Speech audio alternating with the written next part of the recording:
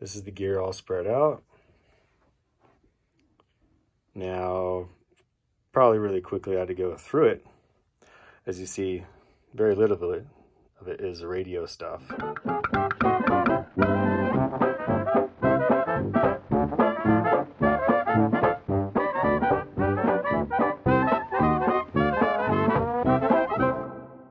Alright, so what's not represented in this pile are my HTs. I will have a VHF HT and a GMRS HT. GMRS is for communicating home to my wife, and VHF is potentially make some contacts.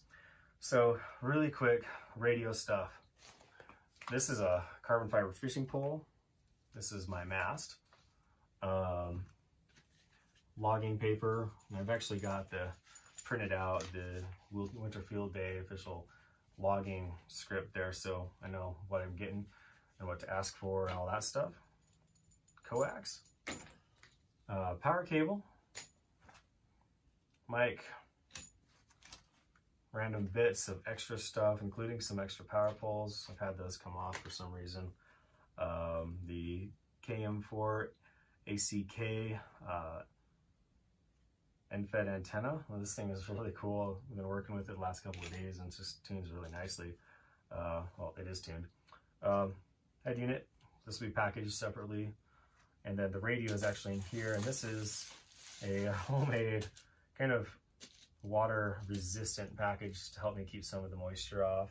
And then this will actually, I'll take that off and I'll drop it into this bag, and that'll be handy for transport and for storage. So you can see why I would do that. Some handles. When your hands are cold, last thing you want to do is drop your stuff. And then a 6 amp 12 volt bioenno battery, so it's a 72 watt hour. That should last me a little bit, but I'm not going up for a whole long time. So that is the radio gear. What I don't have represented here either are, I'm going to have an extra jacket or two, but that's all right. I can just stuff that in the bag. So you see back here, we've got a baseball cap kind of thing, or cap. This is actually synthetic, and this will help put perspiration, keep the sun off my face a little bit. Ski goggles, this is great, especially if it's windy or stormy. You've got to have these to keep the snow and wind off your eyes. Then I actually have a couple hats because they get wet. So having a spare hat, a couple ounces, save you some pain. These are my over mitts. Now I was talking to Tech Prepper about this. These are my Hestra super warm mitts. These have been on lots of adventures and they never failed me. These things are super warm and probably never ever get rid of them, at least until I wear them out. And then if I have to fall back on something, I've got these over mitts. And these go over whatever else you're wearing. And these have a VBL, I believe. They're waterproof and they got some insulation. So these are lifesavers. Okay, while I'm not camping, which realistically I just need a one warmer bag to do it, it's gonna look like I have camp with me. So it's gonna look like I have camp with me. Here's a sleeping bag. This is to keep me warm and dry. Tent poles for the shelter. You guys know the story behind that. The shelter. This is actually a super lightweight R value of 4 or 5, I believe. I forgot. This is a Thermarest Neo Air. I've used this on Mount McKinley. Not Mount McKinley. I've used this on Mount Whitney, and sleeping on the ice, this is just the best. So that'll help me stay warm and dry. This cool little bag has carabiners in it. It's my cordage on a carabiner, and I just did a quick little clip on how to do that. And so this will actually go on the outside of my bag, so I don't need to put that in. Got some extra straps here. That goes in. The headlamp, this goes in the top of the pack. And that's a safety item. Got to have that. Got my Abri 42-inch antenna, which I will take with for my VHF handheld. This is great. I love this thing. It's obnoxious, but I still like it. And then I've got this little first aid kit. It's actually combined with stuff. So this has bandages, tape, and some bigger bandage, a ferro rod, an extra lighter, some prescription medication for myself, and for some reason, some Benadryl. This also has my pencil, little mechanical pencil for logging. Ideally, I will be logging just with a voice recorder, just to keep it simple, but if that fails, I can do my paper logging with my logs. Leatherman, thermometer, this will go on the outside of the pack. This is an arrow shaft, carbon arrow shaft with some electrical tape and some duct tape, just to be handy, just in case you need to make a small repair. I'm doing just a day trip, so I don't need a whole lot of stuff. Little TP and a little bag. And then always got my emergency blanket, space blanket. So that's always super useful stuff to have. I've got another one of these blue bags, and I will probably use that for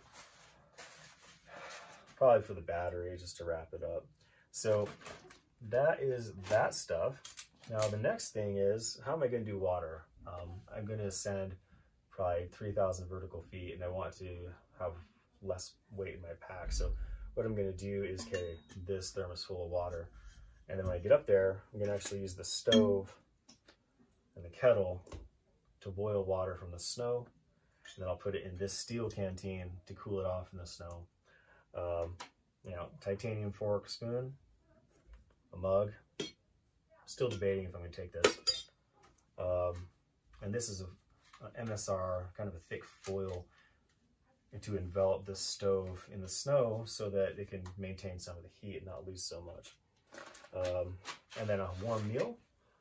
That's a freeze-dried meal from Good to Go. It's probably expired, but I'm going to eat it anyway. And inside the kettle, there's just my snacks and the stove head and a lighter and some hot cocoa and my coffee for the morning, since it'll be early. And then a piece of avalanche gauging equipment. This is an inclinometer, totally analog, but measuring your slope is super important. If you don't measure your slope, you have no idea how steep it is. You are running an avalanche risk. So good thing to have with you. Anything above 30 degrees is suspect, especially where we are now in the Wasatch. So yeah, if you're traveling with your radio to do radio stuff in avalanche terrain or in the mountains during winter, definitely get some training. It's worth it. It could save your life. Last bits, the avalanche probe, which has multiple cool uses: measuring snow depth, shovel, digging out shelter, whatever, and a snow saw.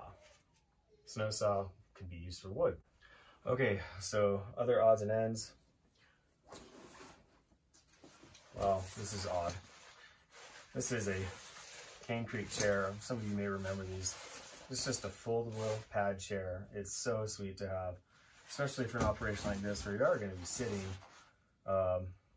It's very light compared to other chair systems, and it can attach the outside of my bag without any kind of struggle. And then the bag for this trip is going to be a 23-year-old Dana Designs Bighorn. This thing has been on every kind of adventure, and guess I have some more for it. Last year I sprayed it down with some fresh DWR, so it should maintain some water resistance. And this thing can carry a lot for how small it is. This is a very small bag, but it's got this cool little pocket. I'm going to show you that right there. And that's where the radio is going to be. So during travel, while it's waterproof, the heat from my bag will help keep the radio warm until it's ready to operate. Once the radio is operating, it's got its own heat. So it's 1 amp on idle. So battery won't last super long, but it will keep itself kind of warm. So anyhow, I have all this stuff is going to go in there. And if you have questions, please leave them in the comments. I'd love to hear from you on this, because this is new for me. Winter Field Day will be my first kind of radio event, and it is my first time taking my HF rig out, so there's a lot for me to learn. I'm going to be extra careful with the radio because I really don't want to damage it, so I'm taking extra precautions. There probably will be a little bit more padding and insulation for the radio. I think that all this gear, try to minimize it absolutely. without overlooking some fail safes, cordage for one, things that might seem like you're simplifying. Sometimes you do need them depending on where you're going to set up. So I will see you guys out there. Backcountry Amateur Radio. Oh, and thank you all subscribers. Really appreciate your support. Please share this if you have someone who's interested in doing a ski tour, a radio activation, ski touring summit, backcountry skiing with a radio. That's kind of what this channel is all about. Winter Field Day is very applicable to Backcountry Amateur Radio. All right, see you guys.